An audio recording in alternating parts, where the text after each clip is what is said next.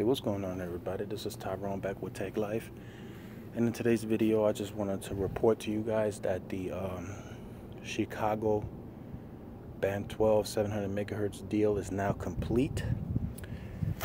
It is expected to deploy in the first half of 2017, and as you can see here, the areas include Chicago, Elgin, and you can pause it and read it for yourself, but all these areas will have band 12 lit up by early next year. This is great news for the people in the Chicago area.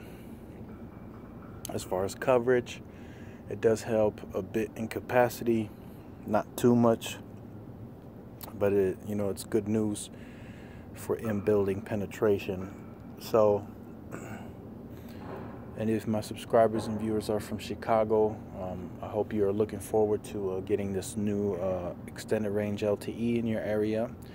Also, I want to say, in some of these parts of Wisconsin, I don't know if I heard T-Mobile is struggling in Wisconsin, so this could possibly bring T-Mobile service to those areas. So definitely stay tuned to the channel. I got some more stuff coming up. I just wanted to report this to you guys. This is great.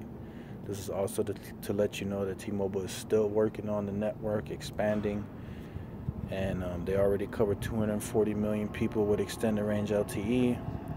I think with this transaction complete, it brings it to 272 million. So John Legere and Neville Ray met with the FCC yesterday. They filed for more spectrum in Arkansas, Louisiana. They talked about the Montana rollout. So there's a lot of stuff coming up for T-Mobile. So stay tuned to the channel. Give us a thumbs up, and like, share, and subscribe. And this is Tyrone with Tech Life, and I will see you guys in the next video. Peace.